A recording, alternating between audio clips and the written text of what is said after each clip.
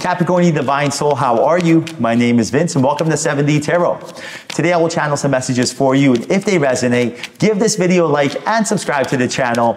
And if you are interested in scheduling your own personal reading with your angels and me, all the info you need is in the description box below. Now, for a totally fresh perspective catered towards us empaths, check out my wife's channel over at Empath Tarot. You will love her. You can find her info in the description box. Now let's dive right in, Cap, see what we got going on. The Emperor, the Devil, 7 of Wands, and the 5 of Swords. So expect a big decision, a monumental decision that is going to change your life. This is actually a blessing.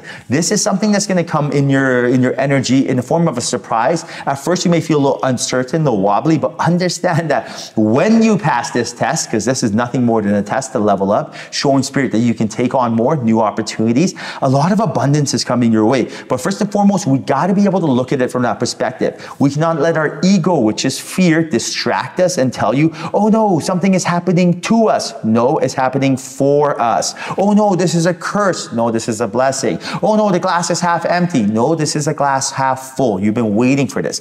You're basically waiting for a time to show spirit that, look, spirit, I am ready to take on more. Why? Because spirit only gives us as much as we can handle. That's how it works. Hence, imagine if everyone is waiting for you. Imagine if you had a friend and you're like, man, I just want to refer my friend to, my boss so they can work for this company. We would, make such a good team, but you're just waiting for your friend to get their ish together, right? Once they get their ish together, you're going to do it, but you're not going to refer them beforehand because you don't want to see them failing. Same thing with spirit. Everyone is waiting, your guides and angels. Now, when you are ready, when you stand up to your ego, when you create that protective bubble around yourself, and when you let everyone know that you are in control, that's when you take charge. You're leading the dance and everything unfolds for you organically. It's very, very important. So what do you want to do? Notice that this important decision is something that you want. So when it comes into your life and at first it seems scary because of change is always scary, embrace it. Welcome it. So rather than fear, use excitement. It's the same energy. Are you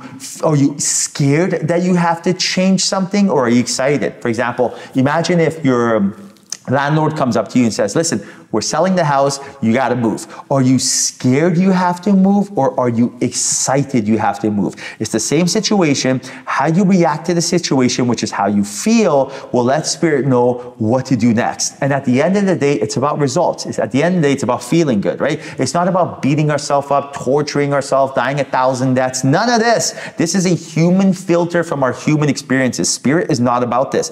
Brain fog, confusion, limiting beliefs, all of this energy right here is all a human filter.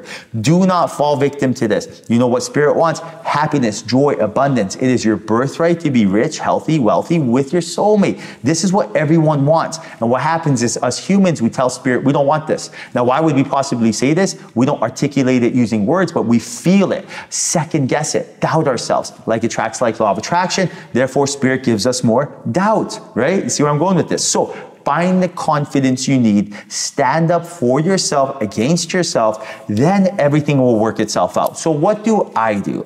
Immediately, the first thing I do when I wake up is connect to my higher self. Why? Because I create that protective bubble around myself. It's almost like wearing mosquito repellent, okay? Now, when I connect to my higher self, my ego is petrified. It doesn't want no problems. It doesn't come up to me trying to scare me and stuff. You know why? Because your ego is a bully. Your ego is not like some well thought out, philosophical, intellectual, wisdomous person that has valid points. No, that's not how it works. Your ego is like a 5-year-old child blurting stuff out that have emotion behind them so they seem real. That's all it is. Like, you ever have a friend that just knew everything? Your friend was just like a know-it-all. They knew about the moon landing. They knew about like how to be the best, a scuba diver. They knew, like, even without scuba diving, they knew how to scuba dive. Do you know what I'm saying? That is your ego. And the reason your friend sounds so believable is the emotion they put behind it, right? Oh yeah. So that's all it is. So when you're able to see through this and you're like, that point, then you're leading the dance, then everything starts making sense for you. And this is it, the King of Wands energy, which is of leadership. So right now, big important decision coming, and right now be excited for it. When this comes, do not get scared, get excited. Tell yourself, oh yeah, I got the heads up from Vince. This is a time to level up. So spirit, watch me go. I'm not gonna be scared. I'm gonna be cool, calm, collective, and handle this. So for me, I connect to my higher self by journaling every single day. It's right here. right? I used to have this beautiful leather journal when I first started out. Now I go through them so much. I just grab a whatever journal and just write. Just make sure you got a nice pen, because that's really what I notice makes a difference. So therefore, it's just like, it's super easy. I connect to my higher self, boom. Now I got mosquito repellent on. My ego does not want any problems, because again, it's not someone who has any valid points. It's petrified, right? But it realizes it can't bully you. When it can't bully you, it stays away. At that point, I have inspired action. I take inspired action. Decision comes. I take inspired action. I deal with it. And then success. But it all starts from you embracing change. Embrace Ace of Wands, new energy. Embrace change. Change is your friend. Clarity comes from it. Everything you're looking for is right here, right? To do the same thing, expect different results is the definition of insanity. That's not you. That's not you at all, Cap. You are way too beautiful, powerful, smart for that. Now look at this. Wow. I'm very excited for you. This change is remarkable. This decision is based around exactly what you're looking for. You've been looking for a time to meet your soulmate, your kindred spirit. Divine timing's at play. It's happening right now. Right now. Let's get ready. Why? Look. First and foremost, I want you to know that who you admire, what you're looking for in your life, that inner peace, that family, that higher purpose, whatever whatever it is that you really would bring you happiness with you and your soulmate, this person feels that same energy. The Ten of Cups is one of the most beautiful cards when it comes to this. You are in a very, very good boat with this person. You guys see eye to eye. On top of that, you are the exact same. Look what Spirit's telling you. King of Pentacles, Queen of Pentacles. You are both nurturing, loving, caring. You're both grounded. You're both going to be in alignment once you find each other. This is unbelievable. It's like, basically imagine two dog breeds that meet up and they're like, you're the same breed. Like when I met Alicia, when she opened the door, when I went to a birthday party and she was the one, the vibrations I felt, it wasn't even anything I felt on planet Earth. It wasn't love. I felt love before. It was a vibration. It felt like I was in a Mach 5 G5 jet. Like it felt like the gravitational pull was crazy. Like I was like, what the heck is going on here? It did not seem from this planet. I immediately recognized this person and I know each other from a past life. I knew nothing about soulmates, kindred spirits, spirit, vibrations, frequencies, law of attraction. This was 14 years ago. I did not know, but I felt it. Okay. Now it makes sense. So you are going to know. Now, you know when I wouldn't have felt this? If my attention and awareness was not on myself, because even then I knew I was an empath. I didn't know what an empath was, but I knew I could feel energy. And I was very cautious to this. So I always made sure I took care of myself.